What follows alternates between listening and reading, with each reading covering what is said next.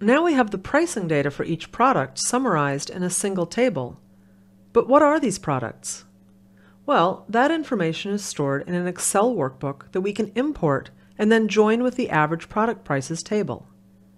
You can see that the Excel workbook has a single worksheet called Products. The first row of the Excel worksheet provides a description of the data, and the second row has the column headers.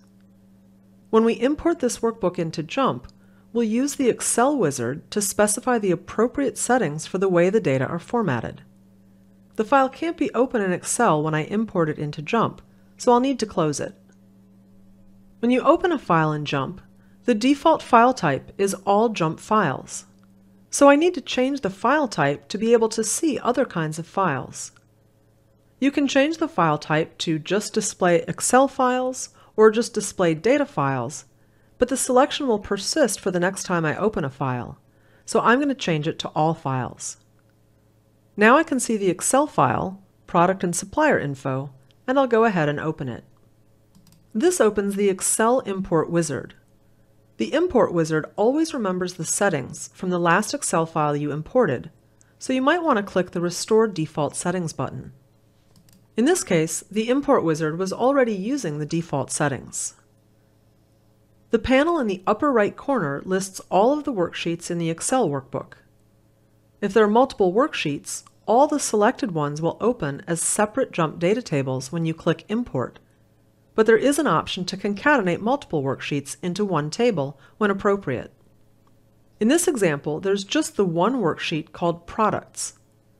On the left, the Data Preview pane shows how the data will be imported with the default settings.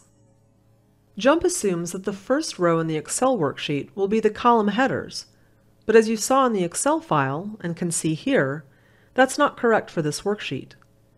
In the Excel worksheet, the column headers were in the second row. I want JMP to use that row for the column headings, so I'll select it in the Data Preview, and in the Individual Worksheet Settings panel, I'll click the plus sign next to Column Headers Start on Row. This updates the row number to the correct row from the Excel worksheet. Notice that the Data Starts on Row field has automatically updated too. You can also manually change the values in these fields if, for example, there's more than one row for the column header, if the data start on a different row, or if the data start on a different column.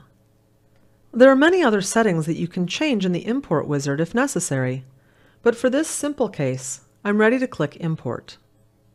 The worksheet opens as a JMP data table with the name of the Excel worksheet.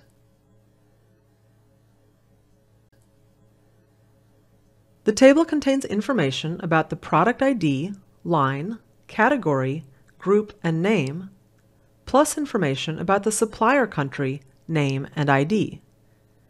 Here's another example of JMP saving a source script in the table panel. If I right-click and select Edit, you can see that the script includes the file path for the Excel file and the import settings I specified. You can see in the Rows panel that the table contains information about 5,504 products. After importing data, you should always check the modeling types of the columns.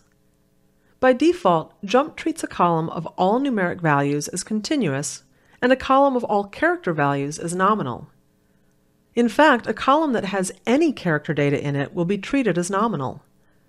Remember that JMP is column-based rather than cell-based, so if you import data with a column of numeric values where, for example, a missing value is coded using character data, the entire column will be treated as character, and the modeling type will be nominal.